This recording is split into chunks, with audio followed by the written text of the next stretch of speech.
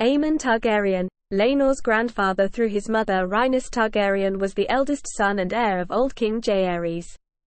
Laenor's grandfather died before Jaehaerys did, but then Jaehaerys controversially passed over Rhaenys as heir on account of her sex, instead naming his second son the heir.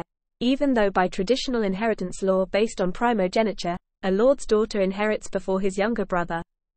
Jaehaerys' second son himself died a few years later, after which the elderly Jaehaerys held the Great Council of 101 AC, in which all the lords of Westeros held a vote on whether Viserys, grandson of Jaehaerys through his second son, or Rhaenys was to succeed to the throne. Viserys won the election by a wide margin, and succeeded to the throne a few years later when Jaehaerys finally died.